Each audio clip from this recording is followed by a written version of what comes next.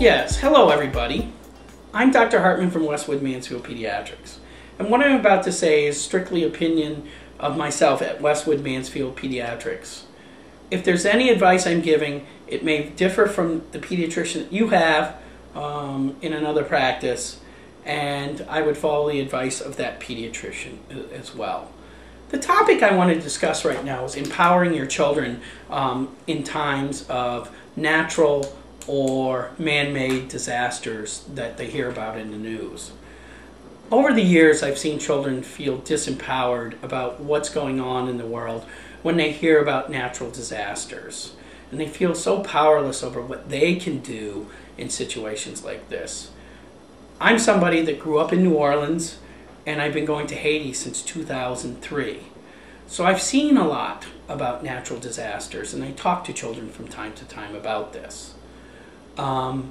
And I think it's very important for us to realize that during this time, especially your school-age kids, this is a time of when their conscience and morals are developing, and these are the times that you can make suggestions to them and help empower them so they're not so anxious, because anxiety in children, I feel, has gone up significantly because of all the information being thrown at them.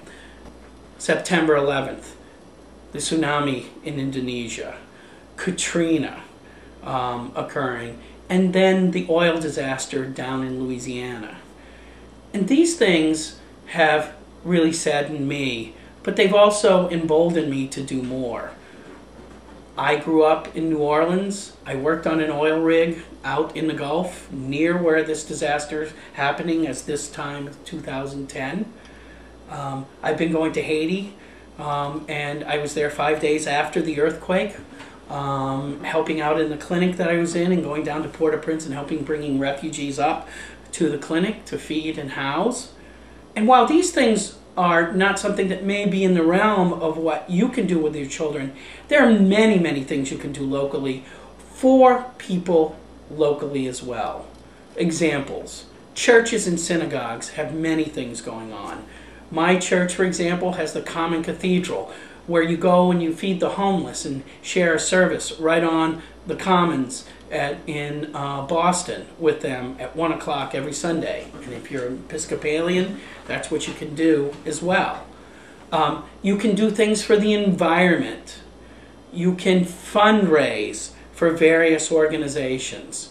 But you should set the example for your children as well. My daughter's been inspired to start a camp to raise money for our clinic in Haiti.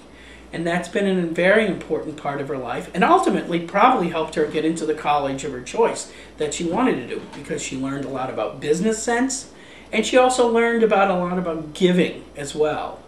She's learning Creole right now, and I'm very proud of her because of all the efforts of caring that she's reaching out to help. And eventually, I think it's important for all of us to look into food pantries in our neighborhoods, what we can do to help at the food pantries and things like this.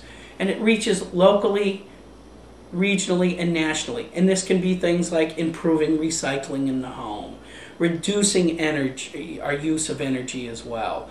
Because whether we like it or not, things like the disaster that happened in the Gulf Coast is partly an issue of us demanding the needs for the energy that we demand, and have to take a look at what we can do to improve the environment for other people.